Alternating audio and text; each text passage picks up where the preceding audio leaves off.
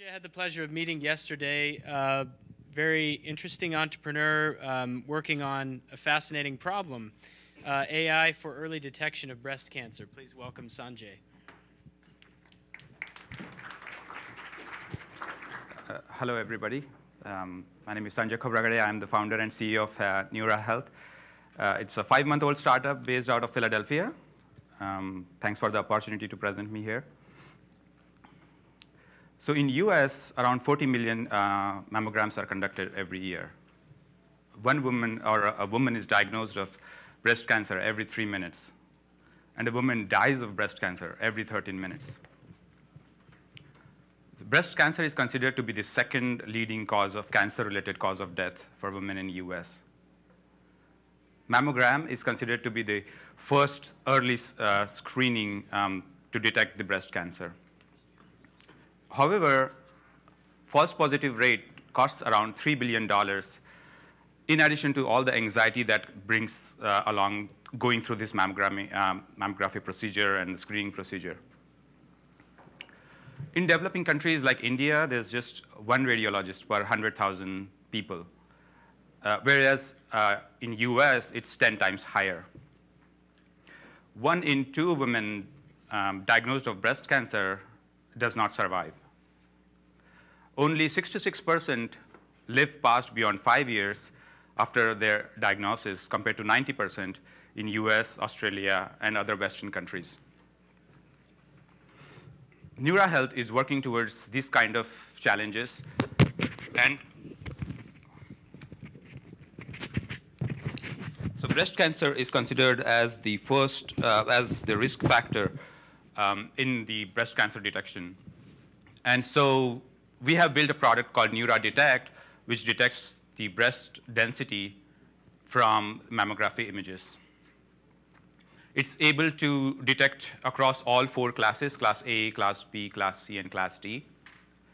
Particularly, it's very difficult for radiologists to consistently distinguish between Class B and Class C, which are scattered dense and heterogeneously dense from those mammography images. And our NeuraDetect is able to detect with an accuracy of 90+%. We see NeuraDetect to be used, of course, by a radiologist in a hospital setup or by independent imaging facility, but also for remote areas where there's not enough trained radiologists, or in a direct-to-consumer model just to get a second opinion, where the patient has those images and they could upload to the Neura Health's website where the result would be given to them. Or it could also be made available in developing countries where there's not enough radiologists to serve the population. So it's built to run on cloud. Particularly, we have built this on Google Cloud, where the images could be uploaded and the inference happens within minutes in real time. As well as it conforms to the DICOM standards, which stands for the Digital Imaging Transfer and Storage Solution standards. So it's compliant with that, and it's built on the recently released Google Healthcare APIs. So they have the FHIR, the HL7, and the DICOM standards compliancy. So we have used that. So it lets us, for a small startup team like ours, to not worry about setting up IT healthcare infrastructure to build such kind of product. It integrates seamlessly with the existing clinical workflow. So in this case, the images could directly be uploaded to Neura Health's cloud using a DICOM router from the modality. And the inference happens in cloud.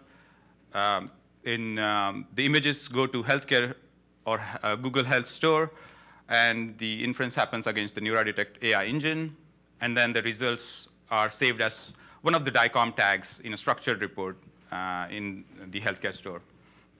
And those same images could come back to the clinical workflows through that same DICOM router. So we were able to accomplish this using publicly available datasets from the Cancer Imaging Archive called CBIS DDSM. It's a curated breast imaging subset of the digital database screening mammography. So it consists of 10,000 images, highly curated and annotated by world-renowned radiologists like from Stanford. And we applied transfer learning using Inception V3 algorithm along with that. FDA considers this to be a class 2 medical device. We are planning to do some testing with the algorithm in a clinical setting and submit those results to get the 510(k) clearance. We're planning to do that in 2020. In addition to the breast density, we are looking to have breast cancer detection directly from mammography images in future, as well as the BI-RADS classification. So we are a small team for now. I'm looking at the data and the machine learning pipeline, building that. I have Neha, who is building the web application, building the web interface for the AI model. And then we have Dean joining us in a medical advisor capacity. He's a board-certified, fellowship-trained diagnostic radiologist who has exclusively practiced in breast imaging for the last 15 years of his 30-year career. We are looking to expand the team to enhance our AI model, build new products, as well as add new features to the web application. So we're looking for investors who would care about the cause as well as our efforts and would be willing to back us up with their funding. Thank you.